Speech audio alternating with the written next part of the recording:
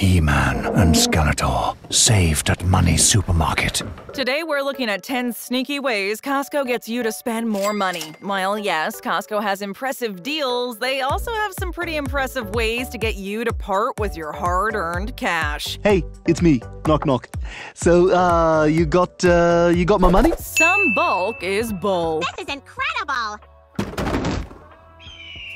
It's no secret that when at Costco, their slogan is buy big. Actually, when you go to Costco, you can't do anything but buy everything big. Everything is designed to save you as much money as possible while getting the best bang for your buck. And even though the majority of the deals at Costco are really good, for some products you could probably find better ones elsewhere. Buying in bulk is a big part of the Costco experience, from jumbo packs of toilet paper to enormous jars of mayonnaise. But a little research beforehand might help you save some money on items that are simply not worth buying in gigantic quantities. For example, buying produce in bulk, a big no-no. No, God!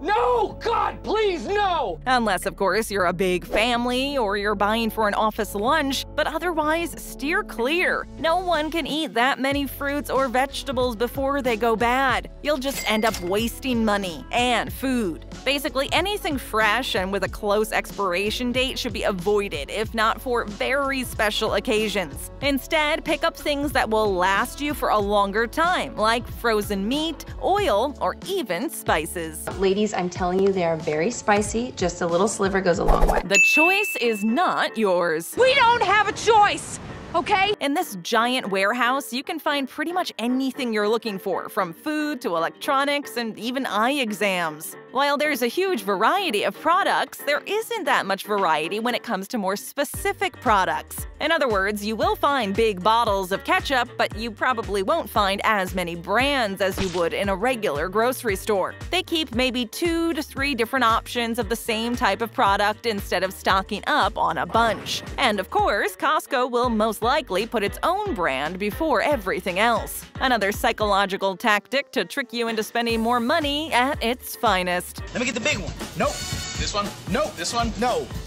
Let me get them all. Studies have shown that if you offer people 20 different types of jam, you're not going to sell as many than if you offer them only 5. So by offering items in bulk with only 1 or 2 varieties, Costco increases its chance of making the sale. Right,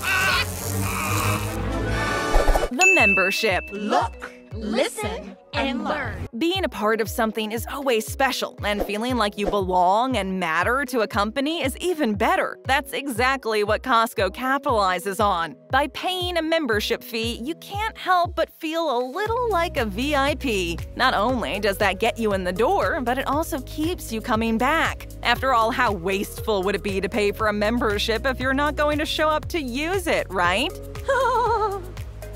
That was unexpected. Basically, if you pay the money for a membership, you're going to want to get your money's worth and keep going back to the store. People have to justify the money they already spent on the card. It also comes from the fact that even if you don't use your Costco membership card on a regular basis, the store still collects a lot of money from you. In 2015, Costco customers paid over $2 billion in membership fees alone. So if you paid for that membership card, you might as well use it as much as you can. And even though people sometimes hesitate to buy a membership at first, about 90% of customers renew their membership every year. But if you don't plan on going very often, maybe think twice about applying for a card and just tag along with a friend for now. Thank you very much. Please come again. We have a lot more groceries.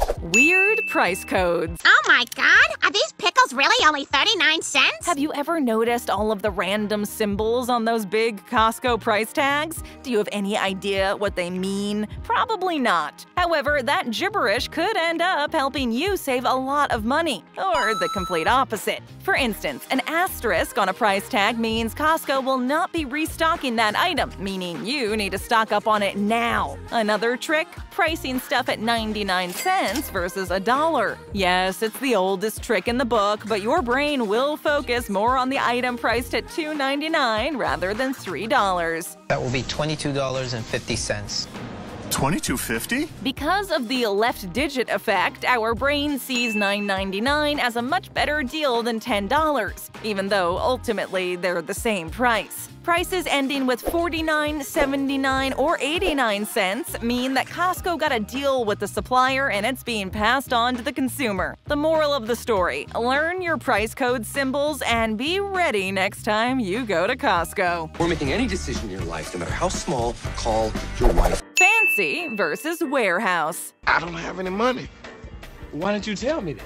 You didn't ask. When going shopping, whether it's for groceries or for fun, it's all about how you feel when you walk into the store. If you are stressed or out of your comfort zone, you'll most likely get what you need and get out. But if you feel relaxed and comfortable, hello shopping spree. Sometimes you'll walk into a store and it just looks so painfully fancy and over-the-top expensive, your wallet will cry a little. At Costco, you probably have a completely different experience. With cement floors, fluorescent lighting hanging from exposed beams, and products stacked on pallets, fancy is not exactly the word you would use to describe a Costco experience.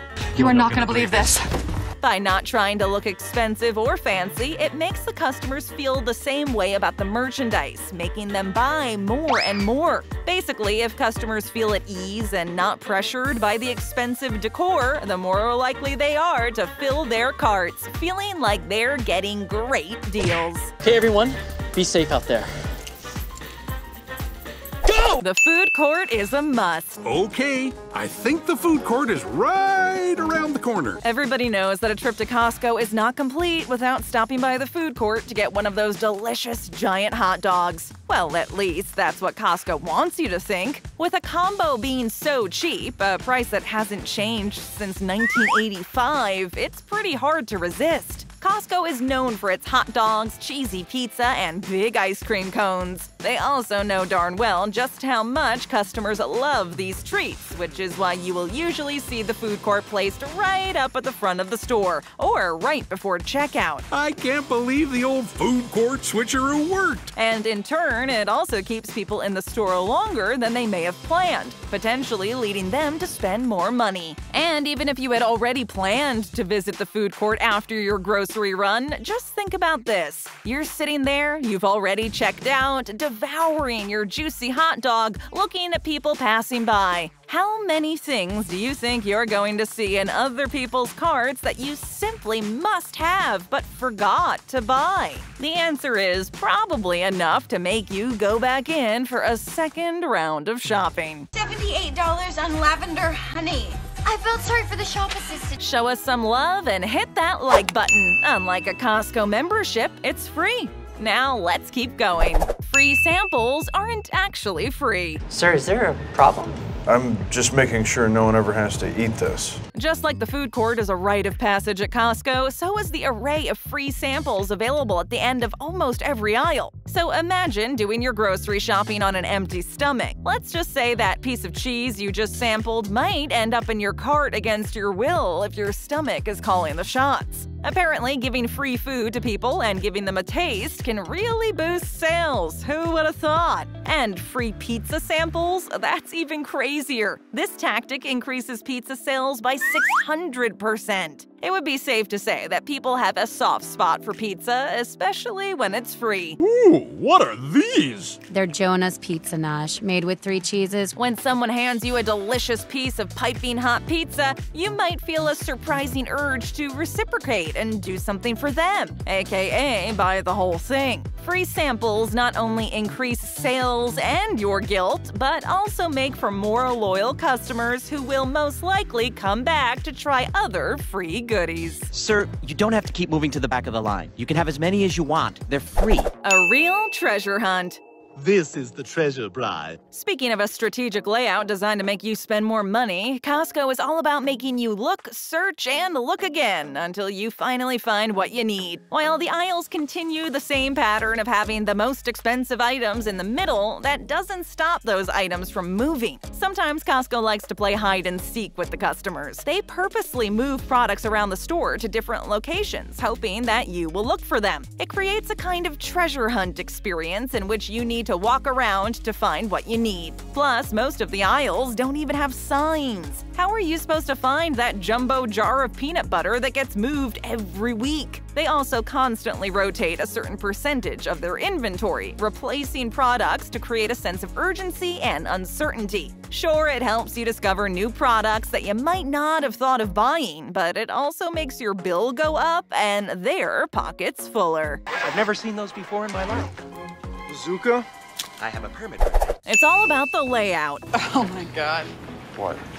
This is why you are always so happy to run to the grocery store. Have you ever ran into the grocery store for what was supposed to be only a couple of things and ended up leaving with way more stuff than you planned? Yeah, that's not an uncommon occurrence, and it's mostly due to just how the store has laid things out. While it's true for almost every grocery store, it's especially true at Costco. Everything at Costco is strategically placed, and you have no choice but to walk by all the money-grabbing booby traps. The store layout is made to encourage impulsive buying, kind of like how other stores have candy bars and magazines near the checkout line. But at Costco, they take things even further. They put all of the costly things in the center of the store, making it impossible to avoid the inevitable. According to a survey done in 2018, the average American spends around $5,400 per year on impulse buys. Costco knows this very well and takes advantage of it. This is why you might sometimes find items next to each other that don't at all seem like they belong together. This floor plan concept is called the racetrack design, made for customers to walk past as many products as possible, leading them to impulse buys. And soon enough, your tiny list of toilet paper, soda, and bread turns into a $100 bill and a quick run to the food court. Here you go, sir.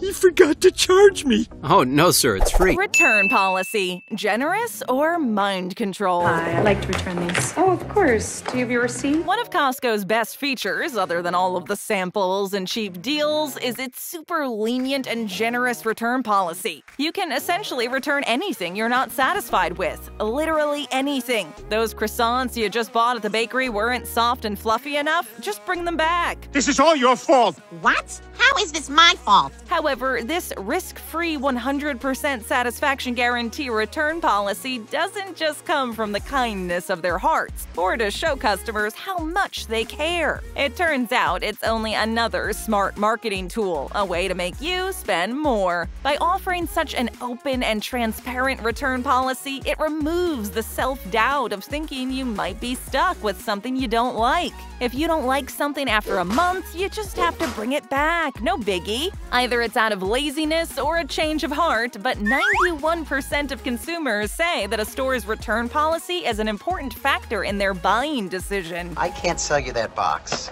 It's damaged. I don't see any damage.